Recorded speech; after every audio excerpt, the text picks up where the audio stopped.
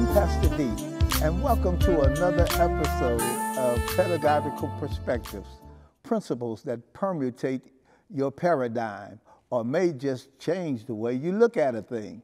Well, we've been looking at the book of Ruth, the truth about Ruth. Oh my God, and haven't we found some truths in Ruth? And we want to begin this Bible study as we have been doing for the last few weeks with the prayer that the psalmist prayed. Lord, open our eyes that we might see the wonderful truths in your word. In Jesus' name, amen and amen. Well, we're in chapter 1, and my God, we parked it there, and we've been having a wonderful time just in chapter 1. The Bible says, in the days when the judges ruled in Israel, a man from Bethlehem in Judah left the country because of a severe famine. He took his wife and 2 sons and went to live in the country of Moab. Man, you could just stop right there and teach so many lessons. Let's look at this, because what I found is that the book of Ruth is linked by historical threads to the historical books, Genesis in particular, Numbers, Joshua, Judges. There's a historical thread that connects them all. Let's start with Genesis. The Bible says that Elimelech, who was the man that was in Bethlehem, Judah, he was in Bethlehem. The first that we hear of about Bethlehem, Judah, is in the 35th chapter of Genesis, where we find Rachel. You remember Rachel, Jacob's beloved wife. She was on her way, watch this, to Bethlehem when her water broke, and she was getting ready to bring forth her child, and she had some issues, and on her way to Bethlehem in bringing forth her child, her son, which she called Benoni, which Jacob would later name Benjamin. And she died while giving childbirth on her way to Bethlehem. Bethlehem. So, and then the Bible says that Elimelech leaves Bethlehem, Judah, because of a severe famine. Now, I had to dig deeper because I wanted to know, why did Elimelech leave Bethlehem? First of all, the people of God lived in Bethlehem, where they worshiped the God Jehovah, the God Yahweh. You know, Jehovah is the name, the Latinization and vocalization of the Latin or the tetragrammaton Yahweh, and that's who they worshiped in Bethlehem. This is important. Watch this. This is important. Listen, place is just as important as person. In other words, where you are is just as important as who you are. You know, sometimes we're in the wrong place. I want to be where God is. I want to be where the God Jehovah, the God Jehovah Jireh, the God Jehovah Elohim, the God Jehovah Shammah. I want to be where he is. You know, God plus anything is a majority. God plus 0 is the majority. Hallelujah, glory to God. El Shaddai, the God who is more than enough. My God. And so Bethlehem is a place where God is. And because they're experiencing a famine, Elimelech wants to leave. But watch this. As we go back and in history and connect to Genesis, you will remember there was a famine in Canaan, and Bethlehem is in Canaan. I should tell you this, that the word Bethlehem, the city Bethlehem, is really, it was named, it was a Canaan name at first that meant house of bread. It meant house of meat as well in the Canaan language. And it also meant house of war, because when you didn't have meat or bread, it would cause you to go to war in order to get something to eat. But Elimelech leaves Bethlehem because the Bible says there was a severe famine. But Elimelech should have known the history of the people of God. In Canaan, there was a famine before. In chapter 42, and read chapter 42 and chapter 43 of Genesis, you remember the story, but you didn't connect the dots to Ruth. There in Canaan, this is where Jacob and his boys, his 11 sons, they were experiencing a famine. Well, by this time, God had used Joseph down in Egypt to prepare for a famine in the land. And you remember that the sons of Jacob go to Egypt in order to get food because they were going to die of famine. But God made provision for them. That's why Joseph, hallelujah, glory to God, even though the brothers meant putting him in a pit for his harm, God meant it for his good. And God meant it so that he would be able to one day preserve his people. And so Elimelech should have understood, because there was famine, didn't matter, because in Bethlehem, we served the God, hallelujah, of Jacob. And the same God that provided for Jacob through Joseph was the same God that, if you keep reading down to verse 6, look what the Bible says.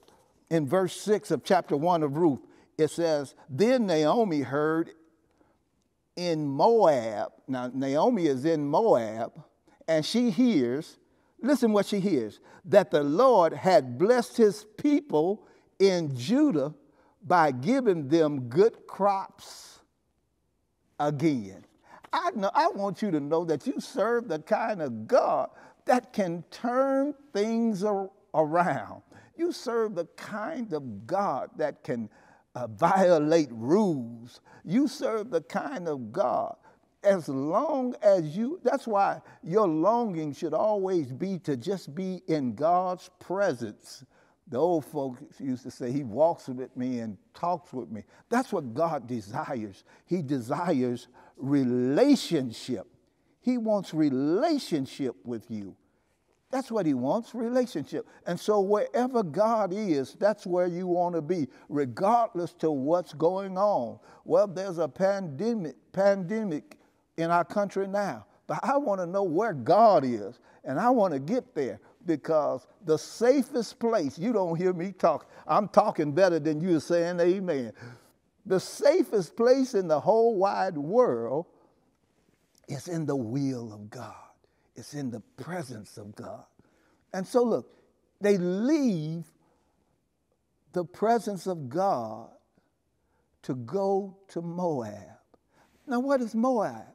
Now, Moab, and really to understand why they should have never went to Moab, as again to follow the historical thread of connected to Numbers. And look at Numbers, the 25th chapter. Can I take you there for a moment? Come on, get your Bible out. This is a Bible study. Let's look at Numbers, the 25th chapter. And look what they were doing in Moab. The Bible says, while the Israelites were camped at Acacia, and one translation says Acacia grove, which is Shittim, some of the men defiled themselves by sleeping with the local Moabite women. Now watch what these women do. These women invited them to attend sacrifices to their gods. And soon the Israelites were feasting with them and worshiping the gods of Moab. Look, the Bible goes on to tell you how that God brought a plague on the Israelites because of their mixing with these Moabites, because they mixed with the Moabite women. There was a plague that killed 24,000. God was angry. God was angry. Why would you want to go back to the place where you had done things that had angered God? And so here Elimelech is going back to this place. We will later learn that Elimelech dies in Moab. Not only does he die, but after he dies, 10 years later, his sons, Mahlon and Chilion, they die. Where do they die?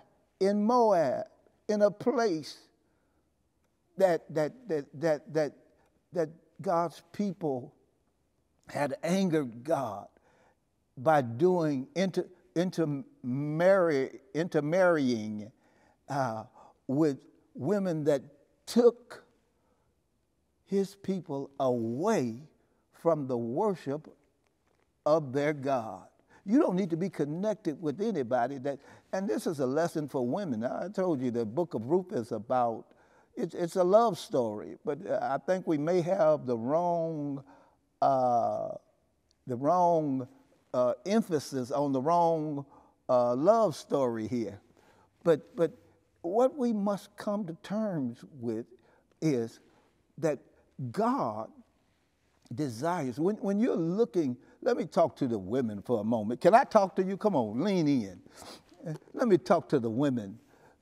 You need to understand that the first thing that God gives men, gave a man, before he gave him a wife, he gave him his presence.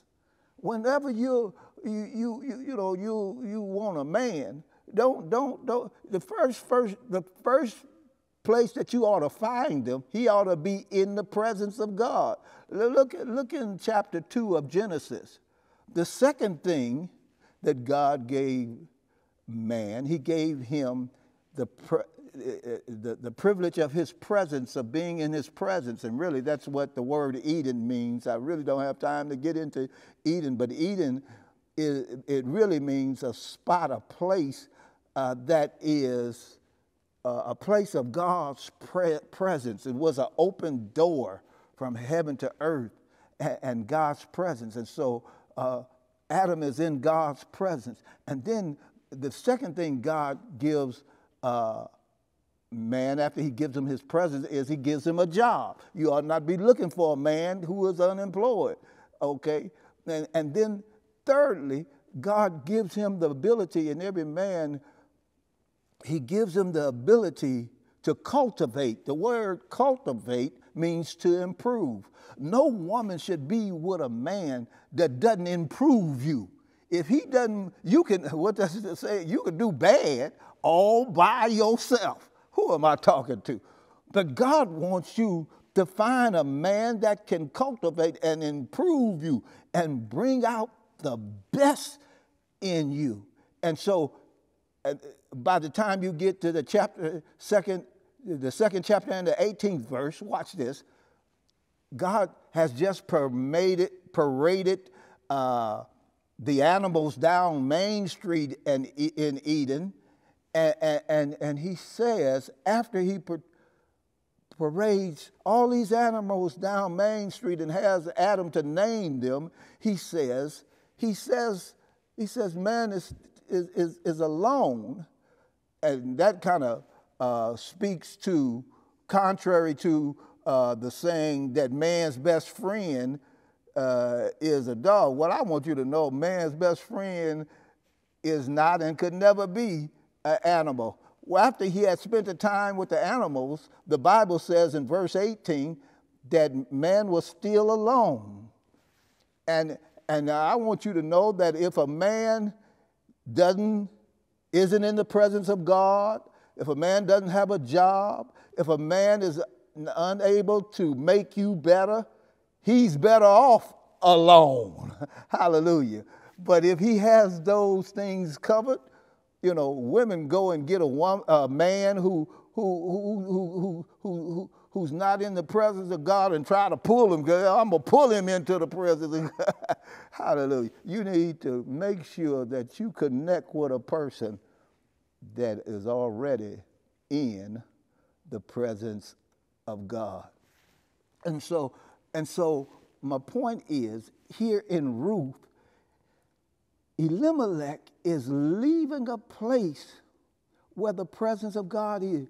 Even if there's a famine there, if the presence of God is there, the ability to turn things around is there. So what I'm trying to tell somebody who's looking at me now is, no matter what your condition is, you know, sometimes, you know, instead of people getting closer to God when they go through adversity, they stop coming to church, they stop reading.